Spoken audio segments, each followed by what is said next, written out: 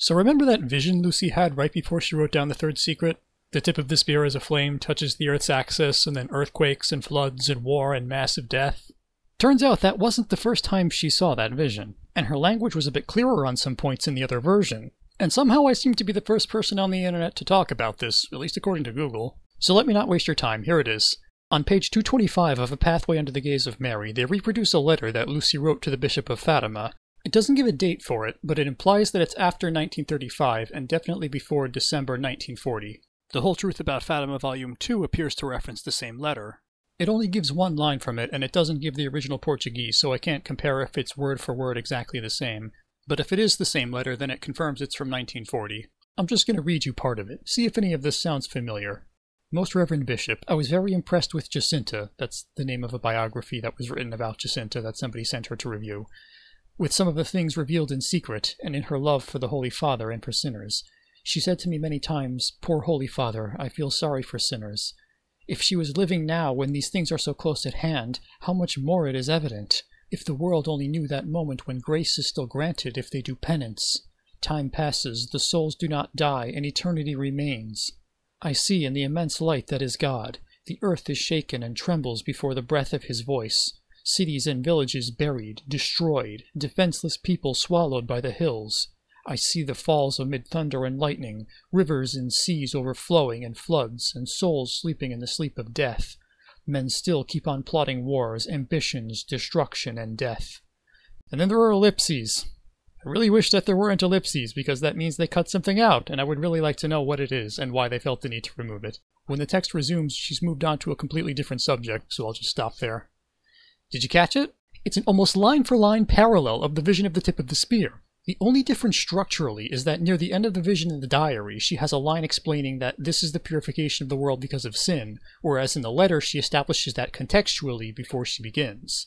It's really obvious when you see them lined up side by side like this. I think the reason nobody noticed it before is because the letter actually comes 19 pages before the vision, and on first glance it doesn't seem like anything interesting. It seems like she's just artfully describing the current moral state of the world using apocalyptic language. By the time you got to the actual vision, you probably wouldn't even have remembered it. It's only the sort of thing you'd catch if you had read the vision first a million times and memorized every line like I ended up doing, and then went and read the biography cover to cover. Or maybe other people have noticed and just didn't think it was worth pointing out because only a big Fatima nerd like me would find a minor variation on a vision we already know about to be interesting. But it's actually pretty important. If you combine the two texts, it narrows down the possible interpretations on a number of points that I raised in my last video, so I wanted to just go through it line by line like before and talk about what this changes. And I'll throw a summary at the end like last time if you want to just skip ahead. First of all, we have to ask, if she saw this before that night when she wrote down the third secret, when was the first time she saw it? And if you're like me, your immediate response is probably, well, it must have been in the third secret, of course. I mean, when else could it have been? But if you think about it for a minute, that's not really possible. First of all, recall that until that night in January 1944, she had been almost physically unable to write down the third secret, even after multiple direct orders from her immediate superiors and her bishop. It wasn't until Our Lady gave her that special grace that she was able to put pen to paper without her hand shaking uncontrollably. So even if this was a disguised and paraphrased version of something from the secret, it's still hard to imagine her writing it down of her own volition. Secondly, she apparently had no expectation of privacy with anything that she wrote down, and she didn't trust the postal system at all. Right after she finished writing down the third secret, she wrote to her bishop saying, "If your excellency desires that I send it, I will deliver it to the first reliable carrier that arrives here, or if your excellency wants to seek it in Valencia, I'll take it there. I'm afraid to mail it for fear that it may become lost." Another time in 1949, she wrote to the Archbishop of Coimbra about a conversation that they had had, where she felt unable to speak freely because of the company they were in. In the letter she says, "Patience, it is for when you return here. I'm not saying here what it is, because I do not trust anything on paper." And then there was the time when she secretly wrote to the Pope to get permission to become a Carmelite. She wrote in her diary, "I went upstairs, walked into my room, and wrote. I did not keep a copy so I would not expose myself to being found out. The next day, just before parting, I gave the letter to Father McGlynn, asking once again for his absolute secrecy." So even in her own room she was afraid of people rifling through her stuff. That makes it very unlikely that anything in her diary is explicitly from the third secret. Originally she was afraid to talk about anything even tangentially related to the secret. Remember that time when Jacinta saw the vision of the field full of people crying with hunger, and she asked Lucy a few days later, "Can I say that I saw the Holy Father and all those people?" And Lucy responded, "No, don't you see that that's part of the secret? If you do, they'll find out right away." Now, she became a little less strict about that eventually, because obviously we know about this vision, and she talked about Russia being the instrument of the chastisement, and in her last memoir she added that line, "In Portugal the dogma of the faith will be preserved, etc." So we know that eventually she became comfortable with giving out certain hints about the third secret and talking about things tangentially related to it. And that's still what I think the vision of the tip of the spear is. It's not in the secret, but it's a vision of something that's talked about in the secret. I mean, it literally says, "It is the purification of the world because of sin," and it shows people dying on a global scale, and Our Lady showed it to her immediately after telling her to write down the third secret. You'd have to stretch pretty hard to interpret that as anything other than the annihilation of nations. So getting back to the question, if the vision wasn't in the third secret, then when did she see it? The biography presents what might be an attempted explanation of this. Right before the letter, they say, "She wrote as if obeying an inspiration, and moved by the Spirit of God, she almost did not even realize what she wrote." When I first read that, I thought it was just empty verbiage there to fill in space, because there's quite a bit of that. But after I realized what was in the letter, I went back and immediately thought, they know what this is. You can't write something like this biography and not see a connection as obvious as this. They knew that this was another version of the same vision. That vision they thought was so important that they included a scan of the handwritten diary page. And then I found out that I was right, because I went back and read the vision of the tip of the spear, and in literally the next paragraph they explicitly point this out. This part of the secret was kept in the silence of her heart, and only later revealed in her intimate notes, which she called "My Pathway." Without appearing as someone in contact with the invisible, it seems that it was usual for her to see in God, as in a mirror, a film of the life of humanity. Some years earlier, in a letter to the Bishop of Leiria, and moved by the Spirit of God, as mentioned above, she reported a scenario very similar to this one when speaking of Blessed Jacinta. She never gave a word of personal opinion as to the meaning of these visions, affirming always the interpretation belongs to the Church. So yeah, I'm stunned that nobody else has talked about this. I mean, it's still a little hard to notice because they don't actually tell you that the letter they're talking about was 20 pages before this one, but still, there's no way I'm the first person who's noticed this. The first time I read that paragraph, I misunderstood it. I thought they were talking about the vision of the bishop in white, the part that Our Lady told her not to write down, the interpretation of it. But that wasn't recorded in My Pathway, her diary. That was written on a sheet of paper, which was sealed in an envelope, which was in turn stuffed in between the pages of a notebook and handed to the Bishop of Gurza, who later delivered it to the Bishop of Fatima. Now that I know what's in this letter that they were talking about, it's clear that they're talking about the vision of the tip of the spear, which raises two interesting points. For one, they compare it to a film of the life of humanity. That might mean they think it was a literal vision of the future. In fact, on the next page, when they describe their interpretation of what purification of the world means, they open up with a quote from a private conversation with Lucy where she said, "God does not punish man, it is man himself who with his intemperance causes punishments." I wonder if they also believe that this is all caused by a weapon. But more interestingly, they call it part of the secret, which really stands out because in the next paragraph they claim that Lucy said the whole secret was revealed in 2000. But this vision wasn't revealed until just now, in this book, on this page, in 2013. So either that's a lie, or it's not part of the secret.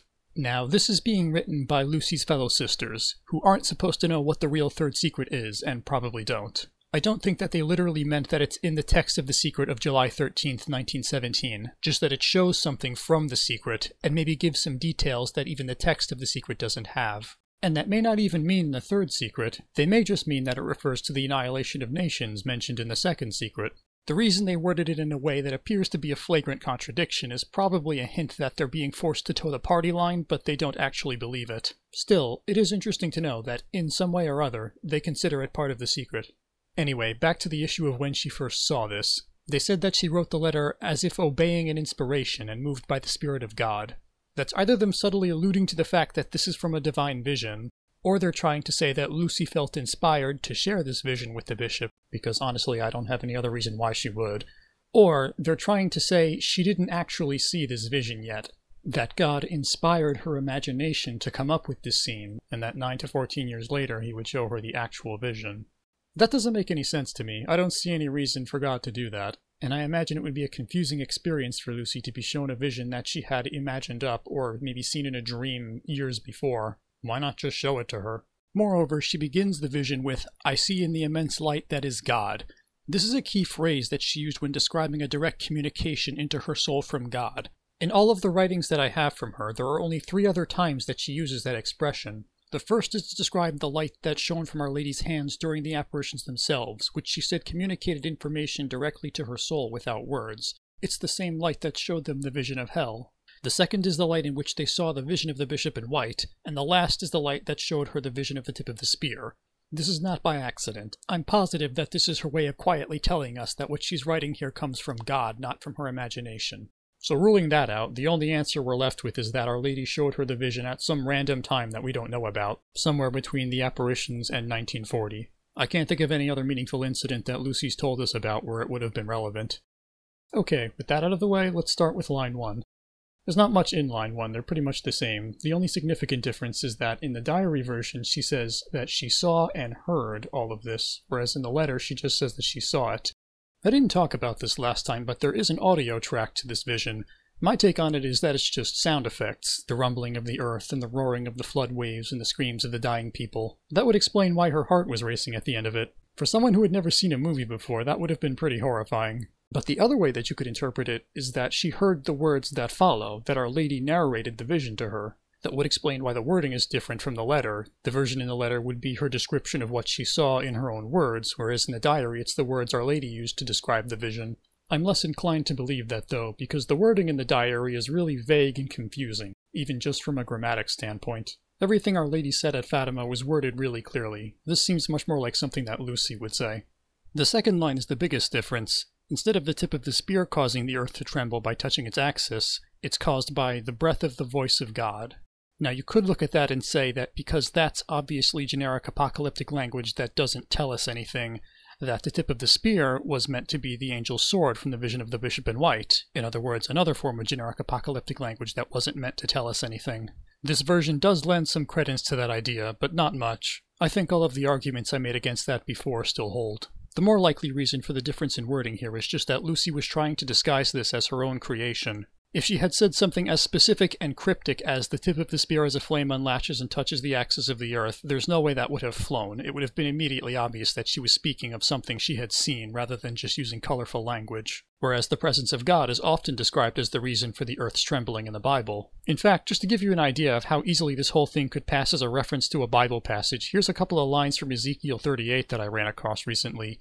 In my zeal and fiery wrath I declare that at that time there shall be a great earthquake in the land of Israel. The fish in the sea, the birds in the sky, the beasts of the field, every creature that moves along the ground, and all the people on the face of the earth will tremble at my presence. The mountains will be overturned, the cliffs will crumble, and every wall will fall to the ground. Almost exactly the same sequence of events from lines 2 and 3. I mean, just the fact that this letter has been public for the last 4 years and nobody's talked about it testifies to how well disguised it is. The next line clears up a few things. First of all, it's part of the same sentence as the previous line. The colon that separates them implies that it's the shaking of the earth that causes the subsequent destruction. In the diary, it was only implied by the fact that one came after the other. Here it's a little more explicit. It also clarifies that when it says mountains, cities, towns, and villages will be buried, it means they will be destroyed. I had assumed that because, again, what else could they be buried under other than their own rubble? But it's nice to get confirmation on that. So we're definitely talking about quaking that's strong enough to destroy mountains, or significantly change them. But both versions use the word buried to describe the destruction. That's important because it's most likely telling us something about the manner in which the destruction occurs. When I posted my last video, one of the most common alternative theories I heard was that the trembling of the earth was purely symbolic, and the destruction of mountains and cities and villages was caused by bombs, not by earthquakes, or bombs that caused earthquakes. My response was that, first of all, bombs don't cause significant earthquakes unless you're talking about underground nuclear testing. And second of all, buried would be a weird word to describe something being blown up. But now that I think about it, the end result of a bombing campaign, even a nuclear bomb outside of ground zero where everything's just vaporized, is rubble. You could say that bombs bury a city in rubble in the same way that an earthquake buries a city in rubble. I would still argue that that's counter to the sense of the text, but it's not an invalid interpretation. Even the destruction of mountains, which is not something that usually happens when nuclear bombs get dropped, could be explained by bunker buster nukes targeting military facilities underneath mountains. I wouldn't think that there's enough of those for it to be worth mentioning in the vision, but again, it's not an impossible interpretation. But now in this new version of the vision, it says that people will be swallowed by the hills. I googled that phrase, and it looks like in modern English, people use that expression to describe someone disappearing over the horizon. Obviously that's not a cause of death, so that's not what we're talking about here. I also googled it in Portuguese and I got no results at all, so it's not some Portuguese expression either. My immediate thought was that she's pulling this language from a famous scene in the Bible, Numbers 16, where it says the earth opened its mouth and swallowed Korah and his followers who were rebelling against Moses and Aaron. Literally every translation on Bible Hub uses the verb swallow. That's often regarded as an earthquake, but whether or not it was, it looks like we're talking about fissures opening in the earth and people falling into them. If you go with a very literal interpretation, it could mean people being buried by crumbling mountains and hills, or in other words landslides.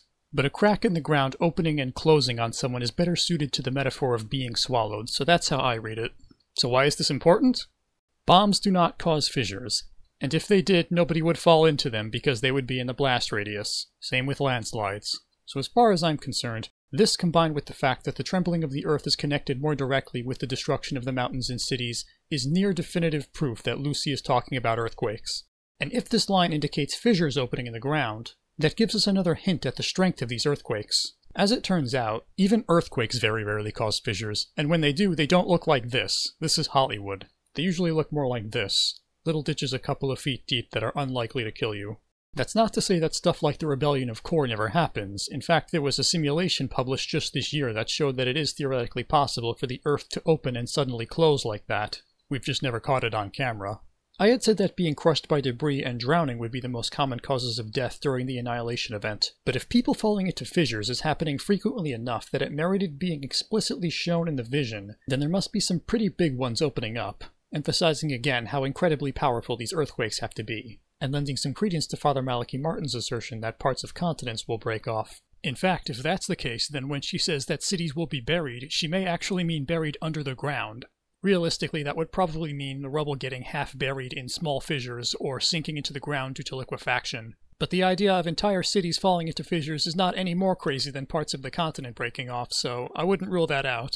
The next line has some important changes. It begins with, "I see the falls amid thunder and lightning." This is a bit of a bad translation. I thought falls referred to the previous line, either the mountains and cities falling, or people falling into the hills, or falling in death, as you would say somebody falls in battle. But the Portuguese word that was translated as falls is actually cataratas, which literally translates to cataracts or waterfalls.